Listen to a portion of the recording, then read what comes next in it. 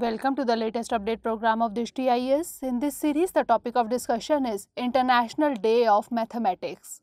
Every year, March 14 is observed as International Day of Mathematics, that is IDM. The theme for International Day of Mathematics 2022 is Mathematics Unites. In 2021, the theme was Mathematics for a Better World.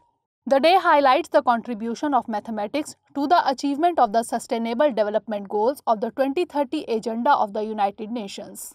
The day is an opportunity to let the world know about the essential role of mathematics in breakthroughs of science and technology. Significantly, the day was adopted by the 40th session of the General Conference of the UNESCO in November 2019. The inaugural celebration of the IDM took place on March 14, 2020. Note that the theme of the day for 2020 was Mathematics is Everywhere. Note that the theme of the day for 2020 was Mathematics is Everywhere. The day is led by the International Mathematical Union, that is IMU, with the support of numerous organizations from all over the world. Now, information about the IMU, that is International Mathematical Union. It is an international, non-governmental and non-profit scientific organization. It aims to promote international cooperation in mathematics. It is a member of the International Science Council, that is ISC. IMU endorses ISC's principle of freedom, responsibility and universality of science.